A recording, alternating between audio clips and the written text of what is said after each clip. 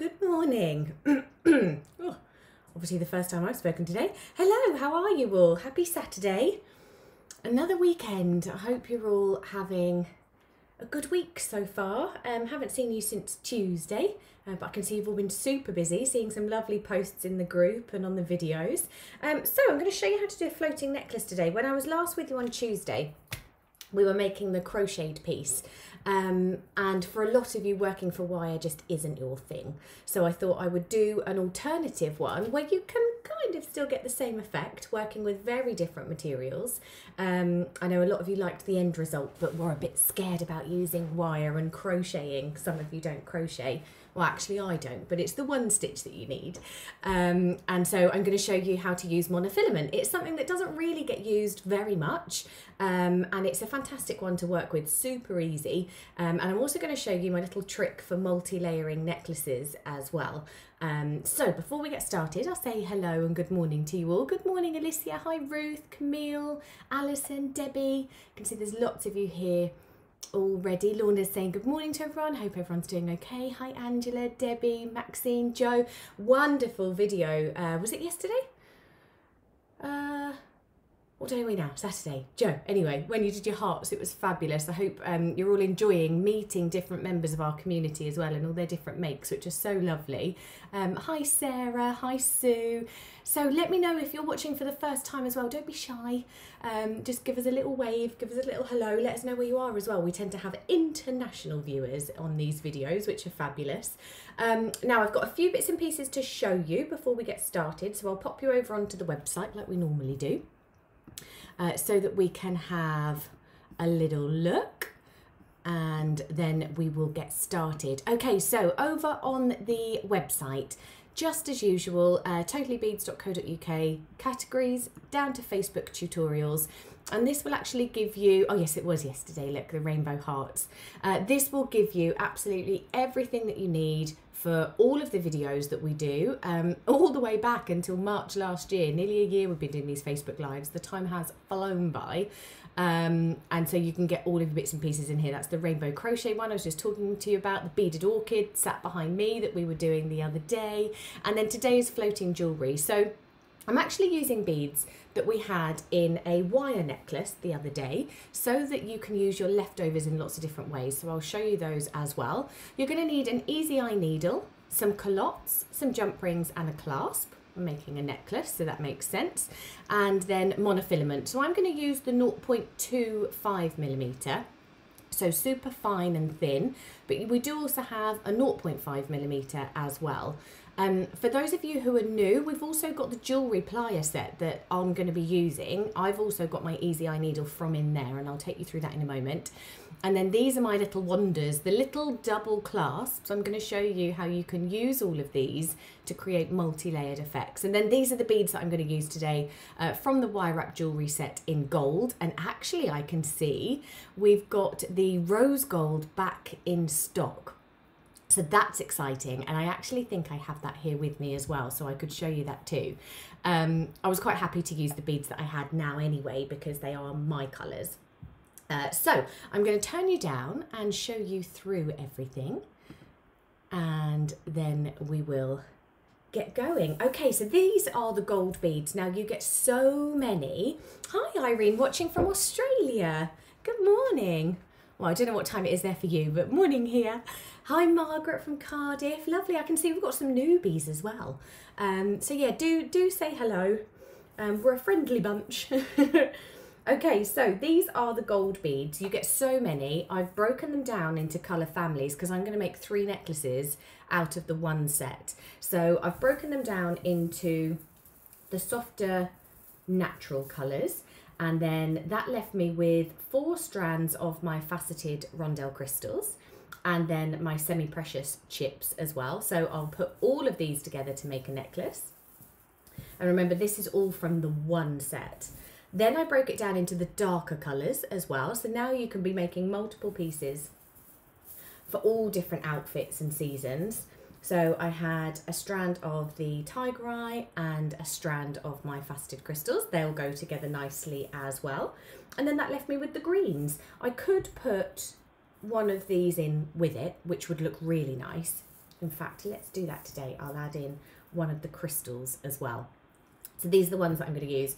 And I've got a double layered necklace, as well as probably enough to do a smaller section or a matching bracelet out of one strand of my semi-precious beads. So these go really far.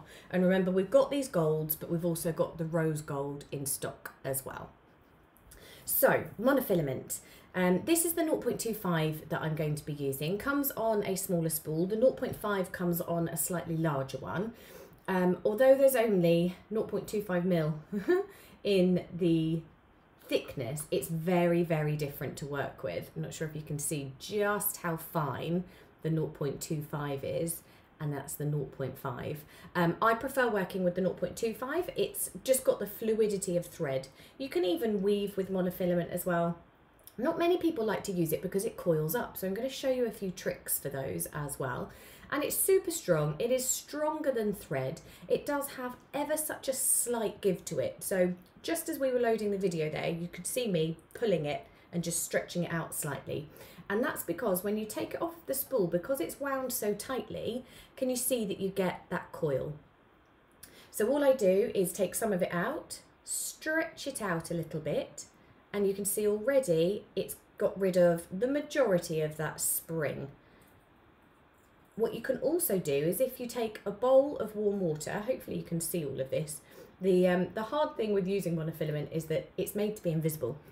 So teaching and doing videos with it is a little bit tricky. But you can see that straight away I'm straightening that up really easily. If you take a bowl of warm water, cut your strand off, and you can actually dip it into warm water. Some people even use the steam from the kettle, but obviously be careful. And you can also get rid of those coils and turns within it as well. Now I'm going to use my Easy Eye needle. Now this is the one that actually comes in my plier set. Oh, she says as she drops them. In my plier set. But you can also buy the needles individually. So the plier set actually comes with your round nose, your cutters and your flats. It also comes with the bead scoop scissors and my ruler that has the bead sizer in it as well, which is really handy, all the way down from 2 mil up to 12.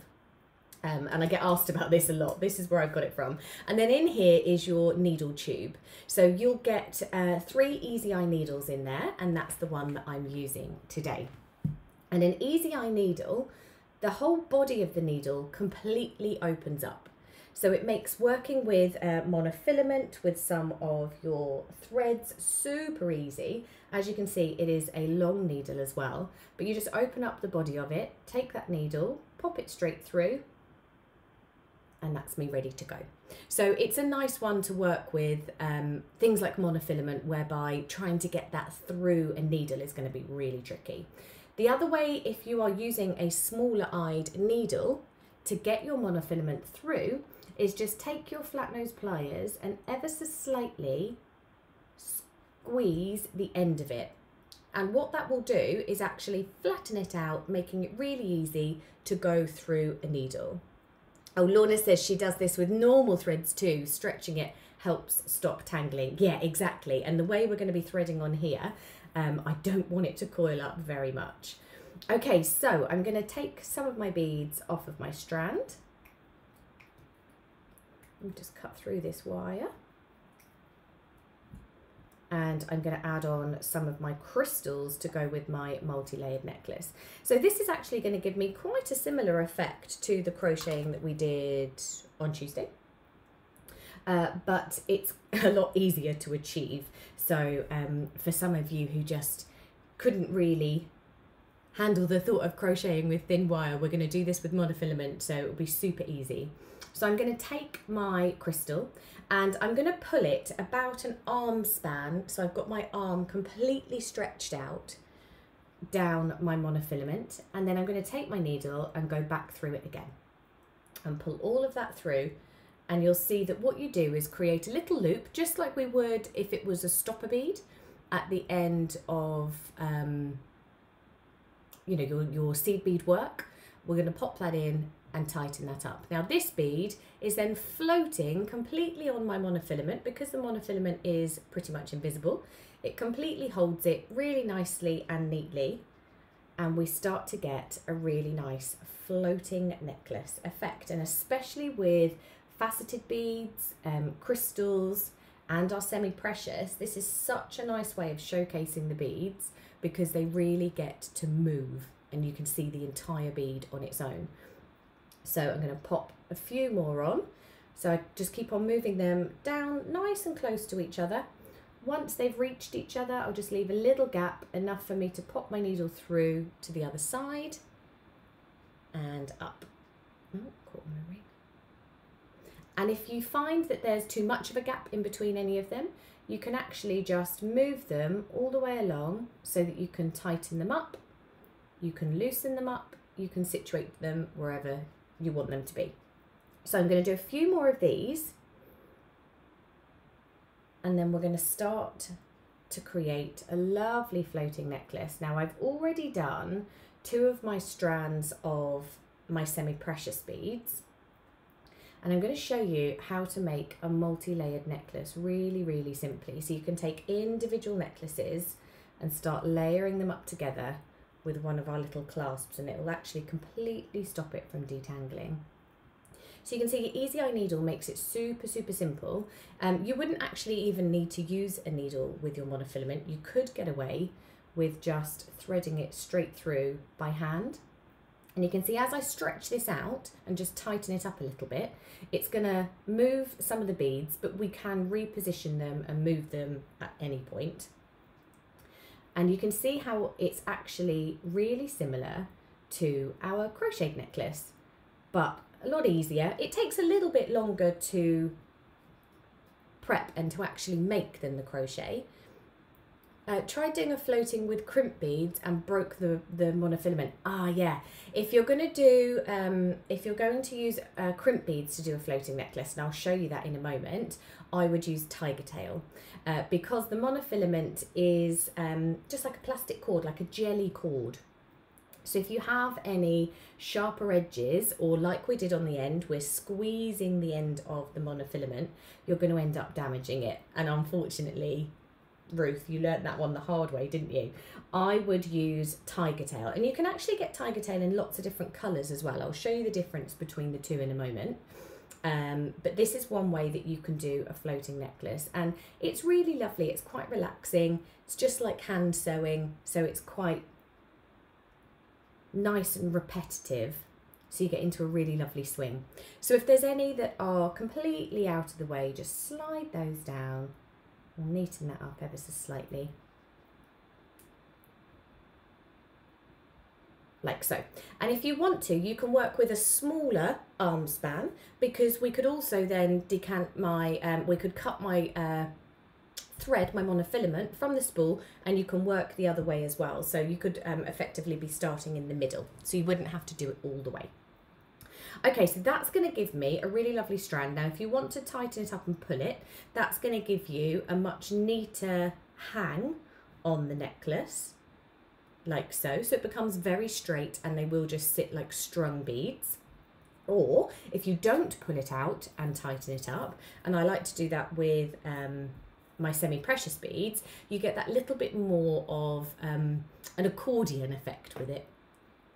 So you can see here that this, because they're such natural chips, they're all completely different sizes, and I haven't pulled this one too tightly. So although they are all still suspended in the monofilament, it gives you a very natural finish, and it also stretches out your beads further than just the strand, because of course we are putting gaps in between them all.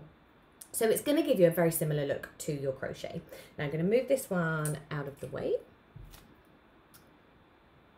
Where's my other strand? There it is. So with your crochet, when we started that one, we had our strands like so. Now, because we did it on wire, when we twist them, of course, we could actually secure them and squash them together. We were tightening up all of that tension.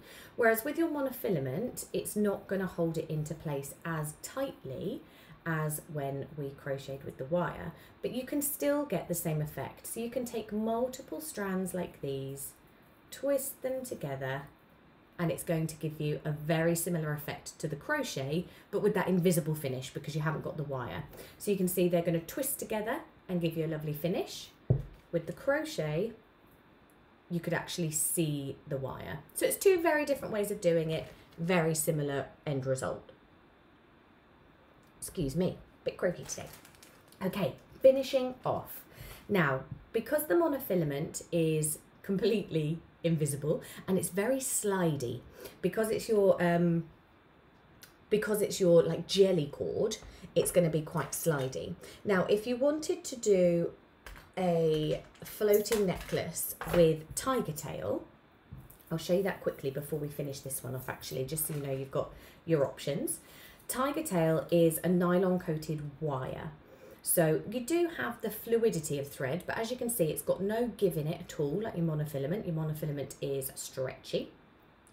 But with this, you could also achieve a floating necklace. You can actually thread them on in exactly the same way. So if I come down to here, come back up through, just like we did on our monofilament, you can actually suspend them in that way as well, and they will stay in place. But you kind of get that much more prominent loop at the bottom. You can see it really clearly. It's still going to give you a lovely effect, and as you can see, that bead isn't going to go anywhere. You can slide it, but not as easily as the monofilament. Or you can use some crimp beads, and this is what Ruth was saying. You can use crimp beads to float those beads. So add a crimp, add your feature bead, and add another crimp. Slide them down into the place and the position that you need them to be. And then you're going to take your flat nose pliers and we're just going to crush that crimp. So I like to make sure, so I hold it loosely in my pliers so that I've got that move.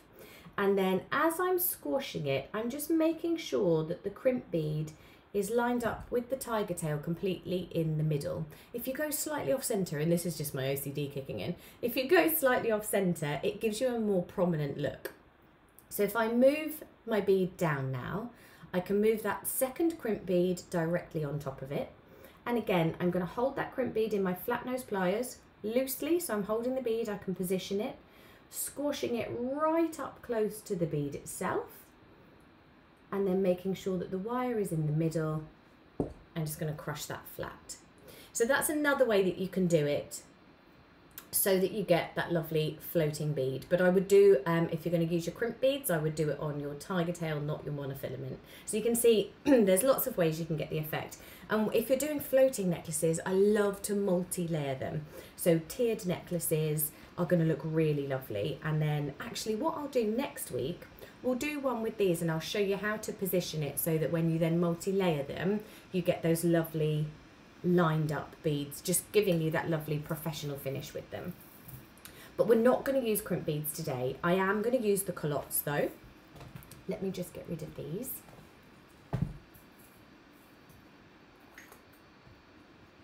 Flat nose pliers separately on the website, Sarah? Yes, they should be. If you type in chain nose or flat nose pliers, I'm pretty sure that we've got quite a good tool section and that will come up for you. Okay, now the lobster claws I'm using are a little bit bigger than I would like to. You could also use a spring clasp as well, bolt clasp, spring loaded one, something like that. I'm going to use some of my culottes. And then I'm going to use a few jump rings as well. So when you're actually making the necklace, I'm going to make them with just the lobster claw clasps. And then we're going to turn this little slider multi-loop clasp into a lovely little contraption that will mean that we can wear lots of necklaces all at once without them tangling up. Okay, so I'm just going to untwist these two. Now your monofilament is, like I said before, quite slidey, slippy. So we want to make sure that we're going to secure it into our... hi Simon, he's saying only chain nose pliers separately. The flat nosed are in the 5 ergonomic pack. So we've got the chain nose. Now the difference between the two, chain nosed are pointier at the ends, but still do a great job. So these are flat. Your chain nosed will have a tapered off point up at the top, but they'll still do the same job. Okay, so I've threaded my culotte on. Now the culotte is the little domed contraption that's going to hide all of our knots at the end. I've made sure, of course, that the clamshell, the dome, is facing upwards because it's going to secure everything. So you come up through that centre hole in the hinge, and then we're just going to create a couple of knots. So I've got an oversized knot here, just an overhand knot. And then you can either use one of your needles, you could use a head or an eye pin, you could use probably the tips of your round nose pliers, but they'll probably be a little bit too wide. So I'm just going to take my needle and pop it into that circle that I've created. And what that will do is sink that knot all the way down to my hole in the clasp, like so. And this is where you need to be careful because just one knot isn't going to be big enough. This will still slide up and over that knot, so you need to do a couple of them. What you could even do is knot a little crimp bead in there as well. So by adding in a bead, it's going to give us a slightly bigger knot, and it's got something to hold on to, and we're not even going to see it. So if we take, you could even do it with a seed bead. If we take one of these little crimp beads, pop it down, and we're not going to squash it because remember that's going to give us a weakened bit in our monofilament. But what I will do is attach that bead into my knot, put the needle in. It's still going to give me that slide ability, which will come all the way down to the bottom.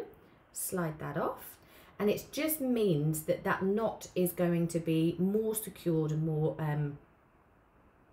larger. It's going to be bigger than the actual hole in my culotte itself. And then I'm going to do another knot directly on top of it. And with your monofilament, you need to glue it into place. So once we've done all of these knots, I'm just going to do it so that that crimp bead is encased in this one as well. So working that thread all the way around the outside of the bead, pulling it in, and there I've got another one.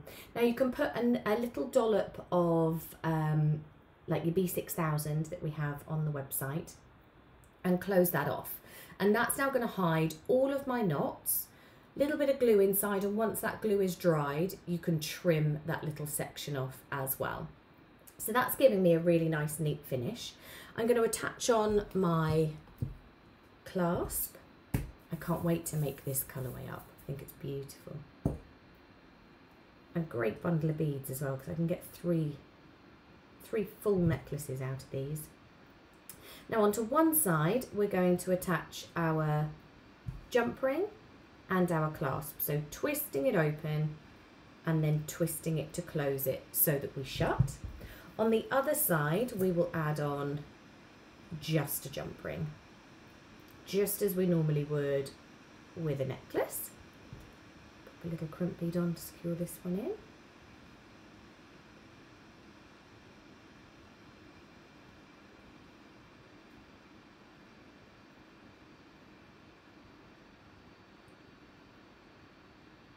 And this is actually a lot shorter this side because my monofilament snapped last night because I overstretched it. So it's fine to do so that you get a nice neat finish, but once you've stretched it, you're obviously lessening the amount that you can stretch it further. So you are taking it to its limit, and just bear that in mind. You want it straight enough that you don't get too many kinks, but not so straight that you're going to weaken that actual filament itself. Just going to open it up so I've got a bit more visibility. So I'm just securing that thread just next to the crimp bead, making sure that that knot is then going to tighten up, and it's going to hold all of that into place. Lovely. And then another little bit of glue, squeeze that shut, and once that glue is dry, you'll be able to cut off your threads. Okay, so this side is only going to have our jump ring all the way through. like so. And if you find that your culottes are a little bit open, you can actually just use your pliers just to pinch those shut, just to get a lovely finish. Okay, so there's our really simple necklace, like so, which is very delicate, very petite. It looks lovely when it's on because you just get that floating necklace, floating beads effect. And then we'll do exactly the same with this one as well, which is ever so slightly longer. So it means that when I tier them now, so I've got 2 individual necklaces that I can wear, or I can now make it so that I can have a multi-layered necklace and I wear it all at once. So because of this, I'm going to take one of these slider clasps. Now the slider clasps have a magnet inside, a hollow drum on one side, and you can see that the loop, so normally these are used for some of your bead weaving because you can do multiple strands. It's got 2 connectors on either side. So I'm actually going to attach, another 2 clasps onto here. So I'm just going to do this with a jump ring, open up the jump ring, go through one side of the clasp, and I'm going to add on a lobster claw clasp. Like so. And then I'm going to do the same thing just below it. Now, like I said, these lobster claws are a little bit large for the one that I'm using here. But it's still going to do the job. If you've got longer hair, this is going to be completely hidden anyway. Just making sure I thread him on in the same direction. This will be completely hidden if you've got longer hair anyway. So it doesn't have to be too pretty. It's going to be functional more than anything. And then you can take absolutely any of your necklaces and start multi-layering them. And this is a really nice way to wear multiple necklaces all at once and without them having a twist in them. So it's also good if you struggle to put on necklaces using lobster claw clasps, because you can put all of this together before you put it on, and then the only thing you need to do at the back of your head is pop those 2 magnetic sections in. So my clasp that would normally attach to my jump ring, I've attached onto my slider, and then on this side you'll attach on obviously the other side of your necklace, and because we've already got that clasp on there, so as you can see you've actually got quite a few clasps at the back. It's not too unsightly because of course all of the metals match, which is really lovely. But now it means that I can wear multiple layered necklaces, and although I've only got 2 on here, we also do them in 3s and 5s, I think, as well. So if you wanted to have 5 necklaces all together, multi-layered, without having to construct it as one piece, you could take a necklace that maybe is your favourite that's bought from a jeweller's.